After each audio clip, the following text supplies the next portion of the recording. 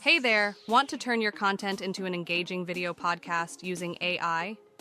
In this tutorial, I'll show you how to use Pictory AI and Google's Notebook LM to make a video podcast in just a few simple steps. First, head over to notebooklm.google.com and create a new notebook. Upload your document or paste a website link.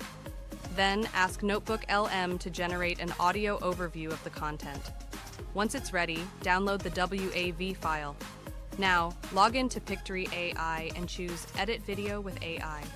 Upload the WAV file you downloaded from Notebook LM. Pictory will transcribe the audio for you. Don't forget to download that transcript. Next, go to Pictory's Script to Video feature.